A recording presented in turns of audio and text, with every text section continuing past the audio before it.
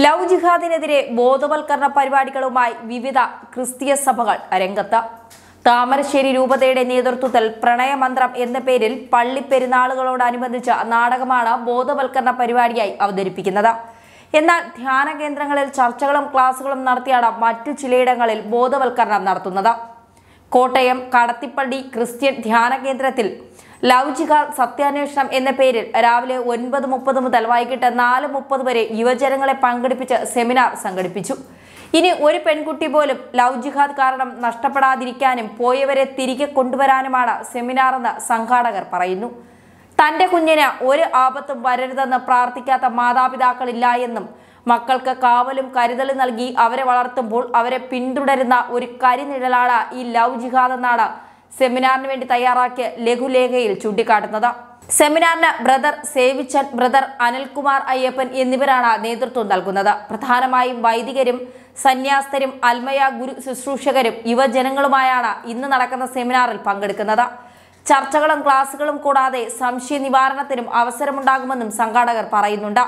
വിവിധ സഭകളിലെ ഇടവകകളിൽ നിന്ന് വ്യാപകമായി യുവതികൾ പ്രണയത്തിന്റെ മറവിൽ മതം മാറ്റം ചെയ്യപ്പെടുന്നത് റിപ്പോർട്ട് ചെയ്യപ്പെട്ടിട്ടുണ്ട്. ഇത് തടയാനാണ് വിവിധ സഭകളുടെ നേതൃത്വത്തിൽ പ്രചാരണവും ബോധവൽക്കരണവും നടക്കുന്നത്. സിറോ മലബാർ സഭയുടെ ലവ് ജിഹാദിനെതിരെയുള്ള ആരോപണത്തിൽ ദേശീയ ന്യൂനപക്ഷ കമ്മീഷൻ സംസ്ഥാന പോലീസ് മേധാവിയോട് വിശദീകരണം തേടിയിട്ട് ദിവസങ്ങളെ ആയിട്ടുള്ളൂ. സിറോ മലബാർ സഭ സിനഡ് നൽകിയ കത്തിന്റെ അടിസ്ഥാനത്തിലാണ് ന്യൂനപക്ഷ കമ്മീഷന്റെ നടപടി. 21 ദിവസത്തിനകം റിപ്പോർട്ട് വേണം എന്നാണ് ആവശ്യം. ഇല്ലെങ്കിൽ നിയമപരമായ വഴിയിലൂടെ മുന്നോട്ടു പോകുമെന്നാണ് കമ്മീഷൻ അറിയിച്ചിരിക്കുന്നത്. തീവ്രവാദ സംഘടനകൾ ആസൂത്രണത്തോടെ നടത്തുന്ന ലവ് ജിഹാദിൽ തടയുന്നത് പോലീസ് പരാജയപ്പെട്ടിരിക്കുന്നുവെന്നും സിനഡ് പ്രമേയം പാസാക്കിയതോടെയാണ് ന്യൂനപക്ഷ കമ്മീഷൻ വിഷയത്തിൽ ഇടപെട്ടതെന്നും പറയുന്നു. ക്രിസ്ത്യൻ പെൺകുട്ടികളെ ഉൾപ്പെടെ പ്രണയം നടിച്ച് മതം മാറ്റുന്ന ലവ് ജിഹാദ് കേരളത്തിൽ നടക്കുന്നുണ്ട് എന്ന സിറോ മലബാർ സഭ വ്യക്തമാക്കിയതിന് പിന്നാലെയായിരുന്നു നടപടി. IS-ലേക്ക് കേരളത്തിൽ നിന്ന് റിക്രൂട്ട് ചെയ്യപ്പെട്ട 21 പെൺകുട്ടികളിൽ പകുതിയും ക്രിസ്ത്യാനികളായിരുന്നു എന്നും സഭ പുറത്തിറക്കിയ വാർത്താക്കുറിപ്പിൽ പറഞ്ഞിരുന്നു. ക്രിസ്ത്യൻ പെൺകുട്ടികളെ ലക്ഷ്യമിട്ട് ആസൂത്രിതമായ നീക്കമാണ് ഇപ്പോൾ നടക്കുന്നത്. കേരളത്തിലെ മതസൗഹാർദ്ദത്തെയും സാമൂഹിക സമാധാനത്തെയും അപകടപ്പെടുത്തുന്ന രീതിയിൽ ലവ് ജിഹാദ് കേരളത്തിൽ വളരുകയാണ്. സിനഡിന്റെ ചർച്ചകൾക്കിടെയാണ് ഇത്തരമൊരു നിരീക്ഷണമുണ്ടായതെന്ന് സിറോ മലബാർ സഭ media commission secretary father Antony Thalachellur പുറത്തിറക്കിയ പ്രസ്താവനയിൽ വ്യക്തമാക്കിയിരുന്നു. ലവ് ജിഹാദിന്റെ പേരിൽ ക്രിസ്ത്യൻ പെൺകുട്ടികൾ കൊല്ലപ്പെടുന്ന സാഹചര്യം ഉണ്ടാകുന്നുവെന്ന് സിനഡ് വിലയിരുത്തുന്നു.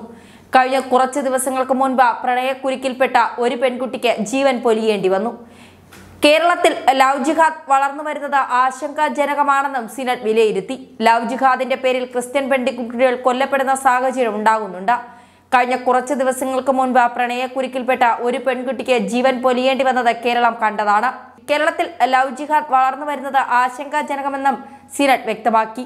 ക്രിസ്ത്യൻ പെൺകുട്ടികളെ ഉൾപ്പെടെ പ്രണയം നടിച്ച് മതം മാറ്റുന്ന ലവ് ജിഹാദ് കേരളത്തിൽ നടക്കുന്നുണ്ട് എന്നാണ് സിറോ മലബാർ സഭ പറയുന്നത്. ലവ് ജിഹാദിനെതിരെ ആദ്യം രംഗത്ത് വന്നത് സിറോ മലബാർ സഭയായിരുന്നു. പക്ഷേ അതിനെതിരെ സഭയുടെ മുഖപത്രമായ സത്യദീപം തന്നെ ലേഖനമെഴുതി സഭയെ വിമർശിച്ചുകൊണ്ട് രംഗത്തെത്തിയിരുന്നു. സഭയ്ക്ക് അകത്ത് തന്നെ നിരവധി പേർ വിമർശനവുമായി രംഗത്തെത്തി. പക്ഷേ ഇതിനെയൊക്കെ മാറ്റിമറിച്ചുകൊണ്ട് സഭ ഇതുമായി മുന്നോട്ട് പോകുന്ന കാര്യങ്ങൾ തന്നെയാണ് ഇപ്പോൾ കാണാൻ കഴിയുന്നത്. ഇടയലേഖനം ഇറക്കിക്കൊണ്ടും ഇതിനെതിരെ സെമിനാറുകൾ സംഘടിപ്പിച്ചുകൊണ്ടും ഇനി ഒരു പെൺകുട്ടികളും മതം മാറ്റത്തിലൂടെ വഴിതെറ്റുകയോ അല്ലെങ്കിൽ അത്തരത്തിലുള്ള മതം മാറ്റി നടപടികളിലേക്ക് പോവുകയോ ചെയ്യാതെ അവരെ പറഞ്ഞു മനസ്സിലാക്കി, പ്രത്യേകിച്ച് യുവജനങ്ങളെ പറഞ്ഞു മനസ്സിലാക്കി കൃത്യമായ കാര്യങ്ങൾ അവരിൽ ബോധ്യപ്പെടുത്തുക എന്ന രീതിയിലേക്ക് തന്നെയാണ് കാര്യങ്ങൾ പോകുന്നത്.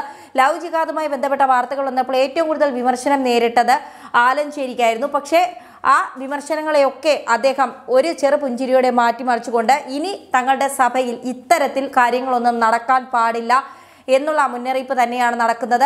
ആദ്യം RSSന്റെ നിലപാടുകളെ പിന്തുണയ്ക്കുന്ന സഭ പിന്തുണച്ചുകൊണ്ട് മുന്നോട്ടെത്തി എന്നൊക്കെയുള്ള വിമർശനങ്ങൾ വലിയ രീതിയിൽ ഉയർന്നു വന്നപ്പോഴും സഭ ഇടയലേഖനങ്ങൾ ഇറക്കിയും ഇതുപോലുള്ള സെമിനാറുകൾ സഭയ്ക്കുള്ളിൽ തന്നെ സംഘടിപ്പിച്ചുകൊണ്ടും ജനതയെ വഴിതെറ്റിക്കാതെ കൃത്യമായ രീതിയിലേക്ക് തന്നെയാണ് കാര്യങ്ങൾ കൊണ്ടെത്തിക്കുന്നത് എന്നതിൻ്റെ തെളിവ് തന്നെയാണ് ഇതിന് അനുകൂലമായിട്ടുള്ള സെമിനാറുകൾ സംഘടിപ്പിച്ച് യുവജനങ്ങളെയും പെൺകുട്ടികളെയും ഒക്കെ ശരിയായ വഴിയിലേക്ക് കൊണ്ടുവരിക എന്ന സഭയുടെ ഈ തീരുമാനത്തെ എല്ലാവരും അംഗീകരിച്ച് മുന്നോട്ട് പോകുന്നത്.